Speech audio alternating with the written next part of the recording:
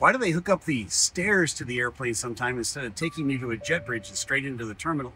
Well, there's lots of factors that go into that. Sometimes an airplane that was supposed to leave a jet bridge didn't. Maybe it was a maintenance issue. Maybe it got off that jet bridge but had to come back due to a maintenance issue.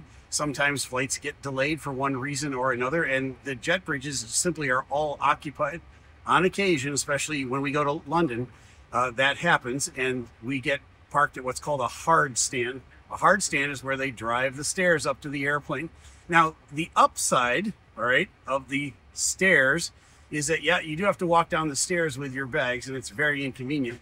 But they load you right on a bus and take you right straight to customs. And at some larger airports, sometimes it's a 15 or 20-minute walk to get there when you exit via a jet bridge. So sometimes the air stairs are not such a bad deal. They might get you going faster with your day. Now you know. I'm Captain Steve. Fly safe.